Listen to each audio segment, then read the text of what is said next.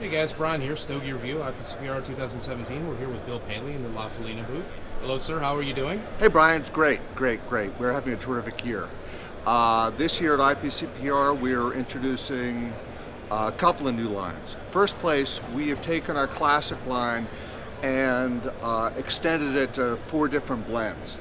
Starting with the Classic Connecticut, which is a beautiful cigar. We've got it in all our usual classic sizes.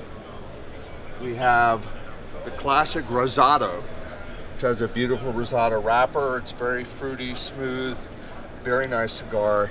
And we've finally been able to create a Maduro for the classic line that's going to fit the what we like. Okay. The La Palina profile, yes? Profile. We are replacing the original classic with a new blend, very close to the old. We think it's a lot better, and that's our Classic Natural.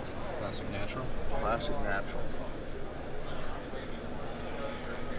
All of the new blended classic lines are signified by 4 stars on the box. Now, we're very excited to begin a new series of cigars that we're making, which we call the Number Series. The Number Series can be known by its very, very bold boxes and bands, and you'll see them over here.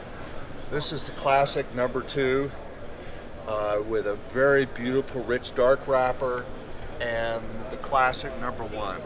So I think you'll be able to find those. I think you'll be able to find those in the store. Can you tell us they won't exactly hide.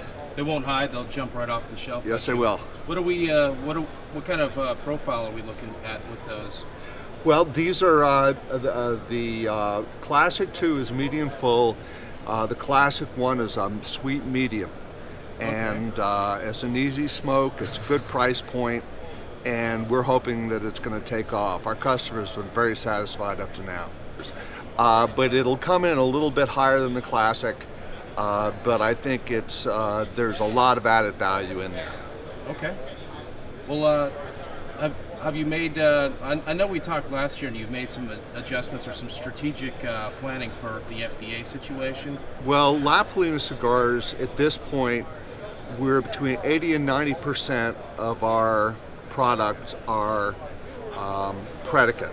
In other words, they're ready to be on the shelves from now on. Our attitude at La Palina was to comply entirely with FDA regulations, which would make sure that the company would be able to proceed in the future.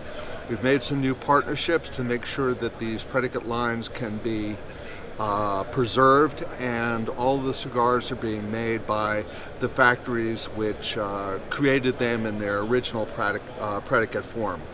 So I think we are in a really strong place. We've lost a few factories, but we've gained a few more, and I think our quality has gone up in the process. Well, great. Thanks for taking a few minutes to talk to us, sir. Thanks, Brian. Okay.